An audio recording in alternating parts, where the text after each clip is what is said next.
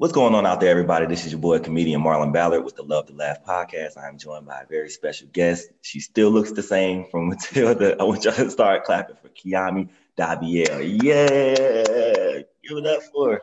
How you doing? I am doing fantastic. How are I'm you? doing great. It's a honor to have you on my show. You still out here working, still doing your thing. I appreciate you Thank and all of the you. above. You look great. But it is a pleasure. You look amazing. Like you about to start working now. What you got going on right now? Man.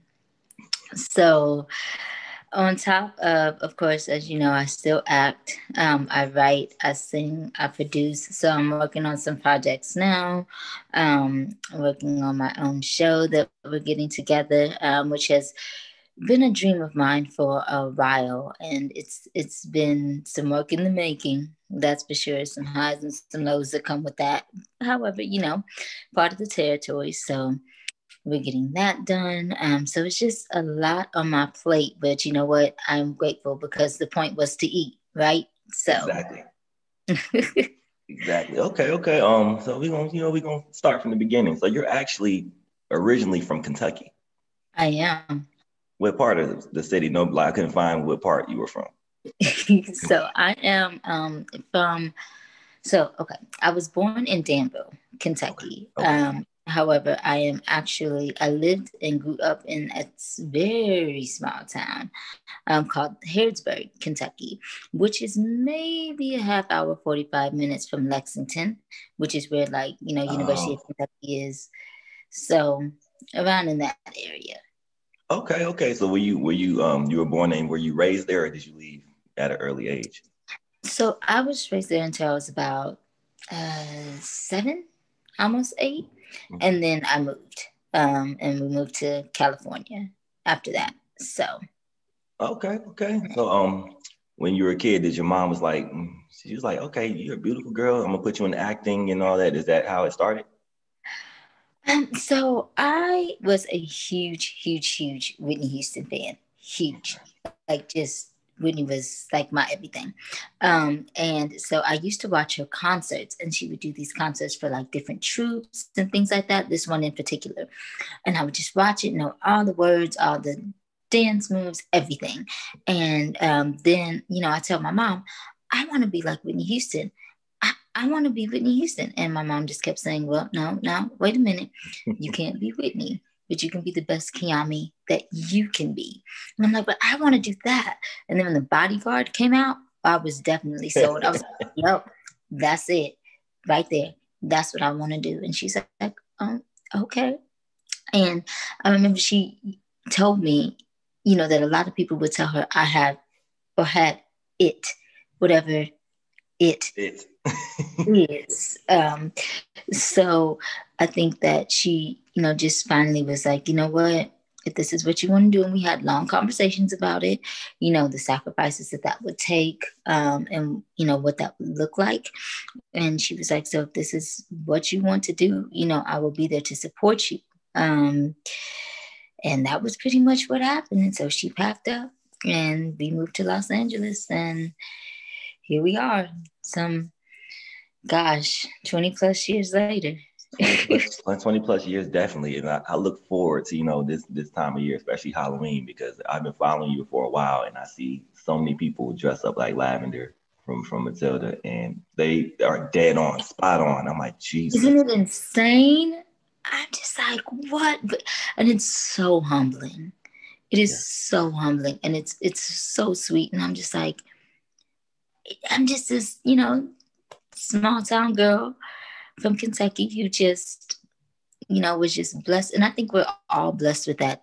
That's something. You know what I mean? I think we're Yes. all blessed with that. It's just, I think, blessed to really discover what that was at an early age. Mhm. However, but just to see that it just crosses generations. And I mean, you have these uh, people who have watched this film and now have babies who, and their little girls are dressing up like me, and then they're naming their daughters Lavender. And I'm just like, what? Like, it's incredible. It is absolutely incredible. And I don't take it lightly. See, you have a lot of daughters across the country. Oh, exactly. Exactly. Just like, wow. But it's a beautiful thing. And I am absolutely, absolutely humbled and appreciative. How Absolutely. how was it like, on set, when you started filming Matilda? Oh, we had a ball. I mean, it's a whole bunch of kids, Yeah. and that yeah, I'm 8, and I turned 9 while I was filming. So that's an 8 and 9 year olds like perfect setup. We got a Yes. whole bunch of kids that we get to run around with, and we get to play with, and we get to just use all this energy to just cut up. Oh, amazing! But more on the professional side, I learned so much. Yeah. I learned so much. I grew up a lot in a short amount of time, because even though you are a child, this is still a job, Definitely. Most and you definitely. still have to handle yourself accordingly. So I definitely learned that. And my mother was one of those who definitely kept me grounded, because I had those moments when I was on set that I wanted to act like I might try to run a thing or two. And being who she is, she Exactly. put me to the side and she was like, "So you're not going to do that, because I'm going to tell you what, time is money, money is time, and you are replaceable. Understand that." Your mama's about And her business. hello.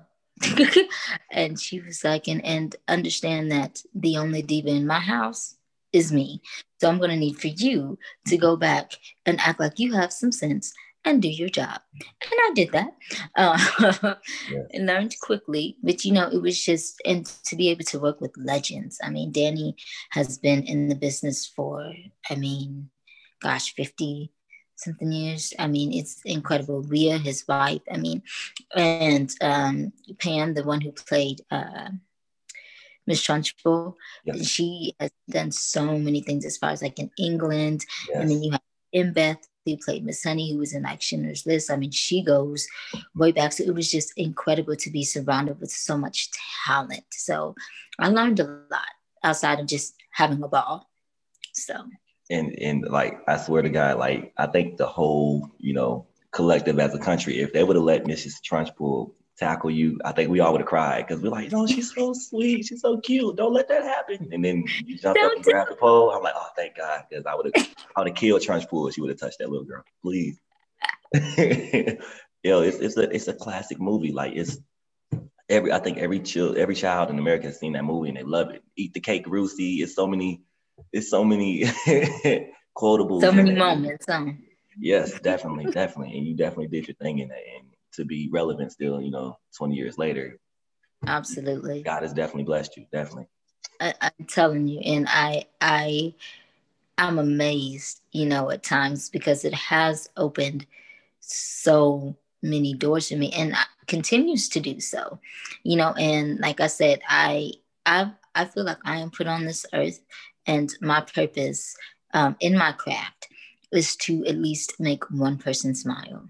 If I can make one person smile, if I can just, kind of change the trajectory of one person's day by what I'm doing or what I have said or the love that maybe I have shown through my artistry, I've done my job. So being Exactly. able to do that over this past, 20 plus years in the game is a blessing. So It is. And did you when you're out in public, do people be like, hmm? You, they give you the finger point? They're like, no, that's not her. And then you like, it's me.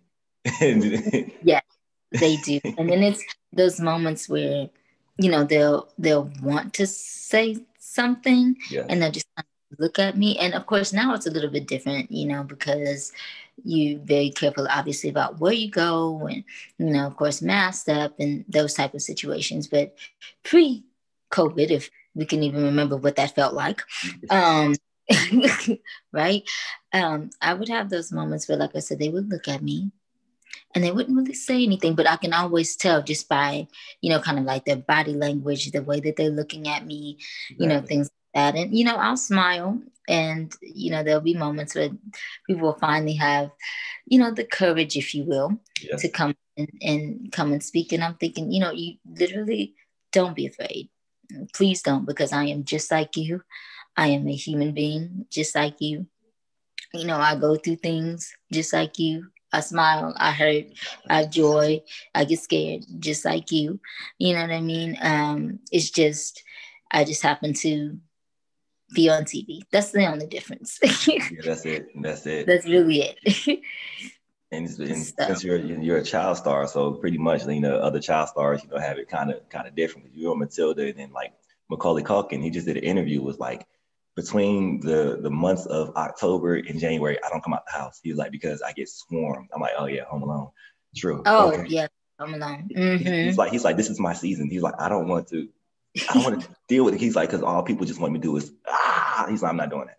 I'm not doing it. So I don't blame him for that. So you have a chill fan base. So that is awesome. I do. Because some fans ask you for ridiculous things. They're like, "Yo, I loved you in the movie. Can you jump up and grab the ceiling again if you?"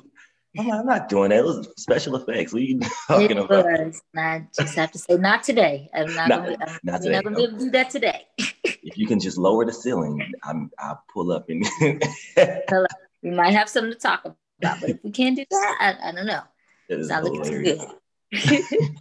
So after Matilda, you were in a couple of TV shows, In the House, Moesha, the Steve Harvey Show. As like when you were on those shows, of course, you were further in your career. How was it like working on those shows?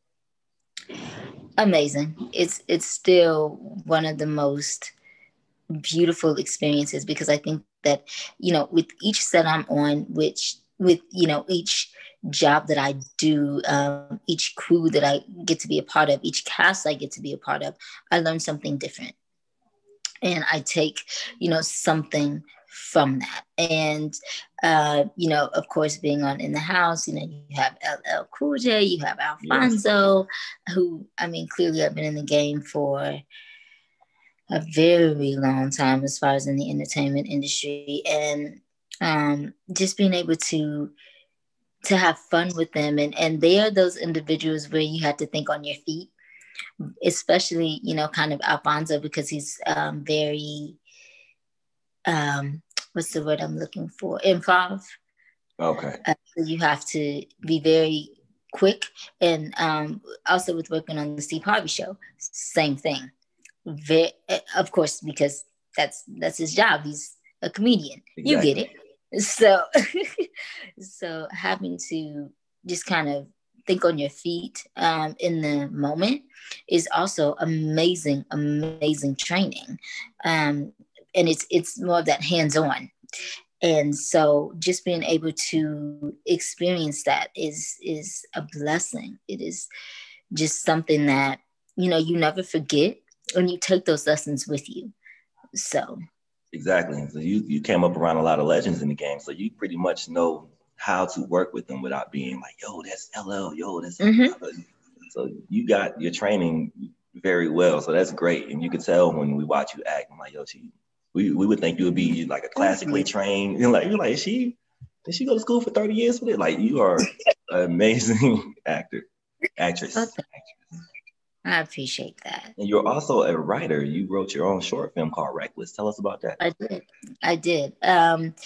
So that was, I've always been kind of course, in front of the camera. So this was a moment for me to spread my wings and to try something different, and to be able to add another element to my artistry. And so this was a program that I was able to be a part of. And so we were, very creative based. And it was slightly based off of some real life experiences, to be honest. And so I really just sat down and had to put my head down and really make it cohesive. This story that I'm telling, it's over a span of years, but I had to really condense it and get to the meat and potatoes of it. But it stretched me because it wasn't something that I had ever really done before. I've written lyrics, and I've produced music before, and I've helped produce different projects. But as far as actually writing something, that was not anything that I've ever experienced. So it was challenging because it's tapping into a different level of creativity. It's tapping into a different portion of my artistry that, to be honest with you, at the beginning, I wasn't sure if I enjoyed. I wasn't sure if that was something that I wanted to add to my resume or add to, who I was as the artist. But as I got more into it and as I, seen my finished product, and it was just, I was so proud. And I was like, okay, yeah, we had to dust off some cobwebs and work through some kinks and really, really focus. But I enjoyed it, and it taught me a lot about myself. It provided me another level of respect for being in front of the camera, because there's a certain vision that you have, of course, when you're writing. So then when I'm delivering, these writers' lines, I can kind of put myself in their position a little bit and understand where their vision was coming from when they wrote these words. And so now, understanding their vision, it's my job to take them from the page and bring their vision to life through me. So having that experience, like I said, gave me a better understanding and a newfound appreciation for writers and what they go through, and starting and then scrapping the whole thing because it just isn't flowing the way you want it to. So that was, again, an amazing learning experience. Something, that I'm continuing to embark on, not as much as in front of the camera and producing, but definitely something that I'm continuing to embark on. So. Okay. When you said you wasn't sure that you wanted to, add that title to your resume, were you having doubts? Did you think you wouldn't be able to finish that project, or? Yes, and to be honest, I wasn't sure if I enjoyed writing like that. That was the biggest thing. I wasn't sure if that was for me, if that part of artistry was my cup of tea. I really wasn't sure. And I'm one of those individuals where I get bored easily.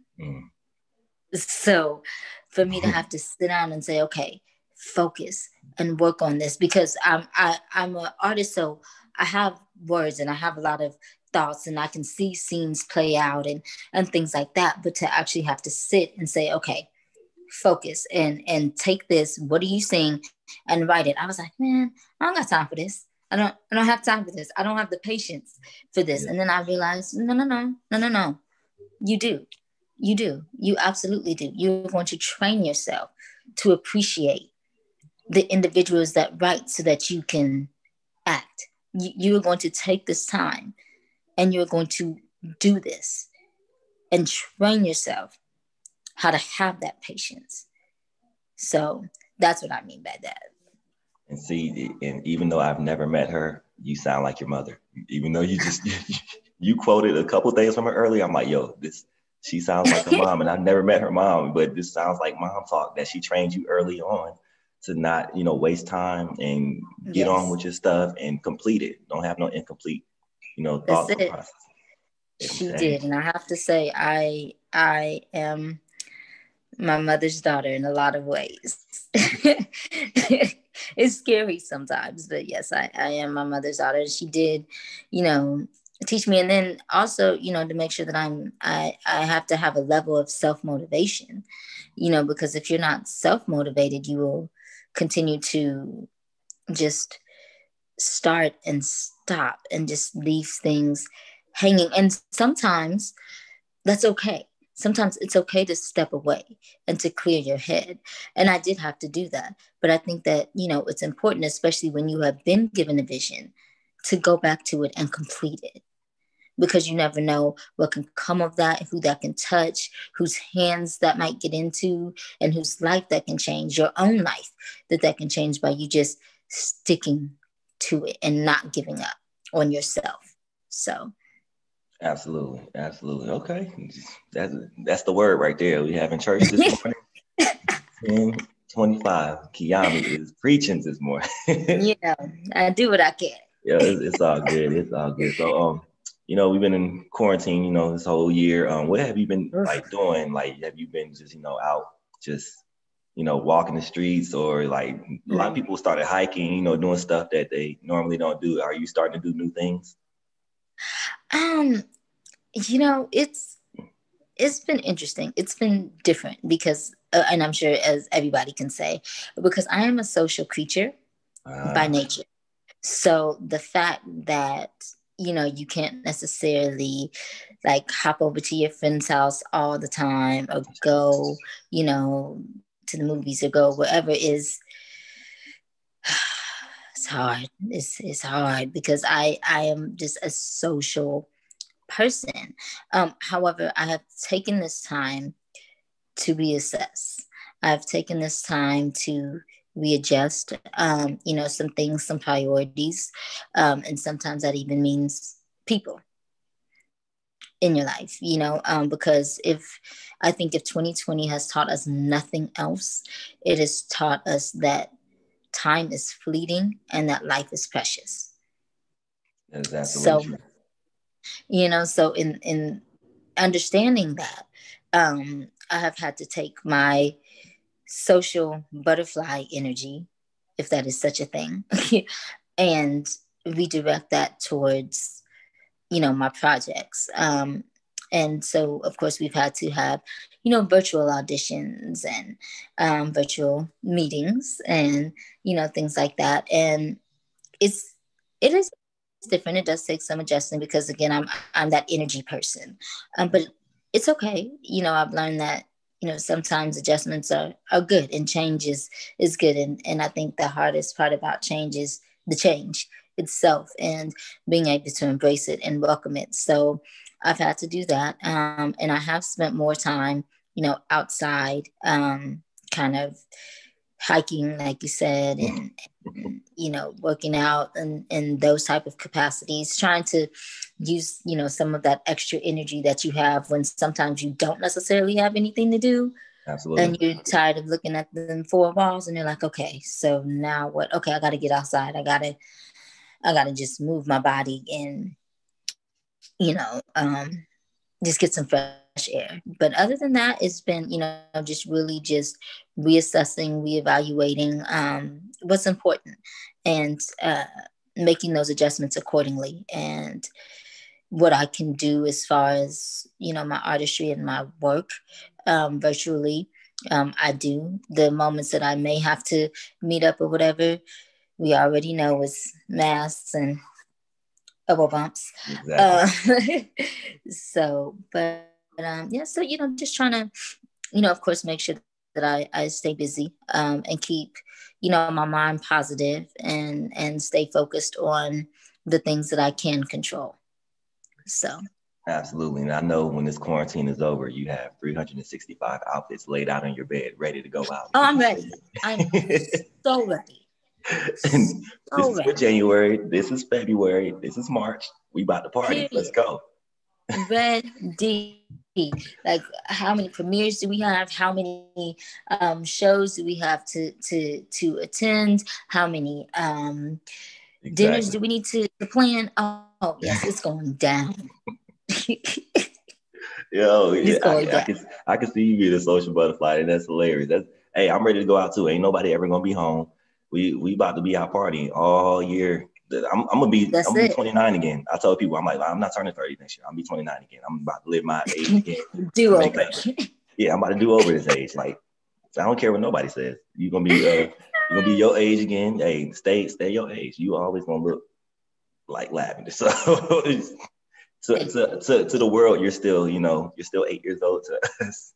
Still. I know, and so it's so funny. It is so funny because people will ask me, "Oh my gosh, how old are you now?" And I'm like, I'm 34. And they're like, "What?" I'm like, I don't know. And it's crazy because, of course, 2021 will be 35. And yeah, it's insane. Mhm. And I'm sitting up there like, that's 5 years from 40. And I'm like, where did the time go? But yes, there's still that 8-year old, I think, that's inside of all of us. And, I nurture her and I'm cool with it. So, Absolutely. I really appreciate you for doing this interview with us. of course. can you tell the people where to find you on social media and everything? Of course, absolutely. So I have on Twitter, I am Kiami Davael, and then my Instagram is official Kiami Davael, and I am revamping my website. So as soon as that is up and running, then I will definitely make sure that I put that on my IG and my Twitter, so everybody can check that out as well. Absolutely. Okay, I'm gonna wrap this up, so don't hang up after. I'll tell you how I'm gonna post everything. Okay. All right. So thank you so much, Kiami, for joining us on the Love to No Laugh podcast. problem. And you Well, are a thank you for sweetheart. having me. I appreciate it. Thank you for joining me. So thank you. Make sure y'all tune in, check out Kiami on her social media websites, and follow her, show love. You know, if you have a daughter and dress her up like Lavender, tag her in the picture. She shares them. Thank y'all. Yes, please. Thank y'all. Thank you so much. And thank you for joining the Love to Laugh You're podcast. My name is welcome. Marlon Ballard. Thank you very much.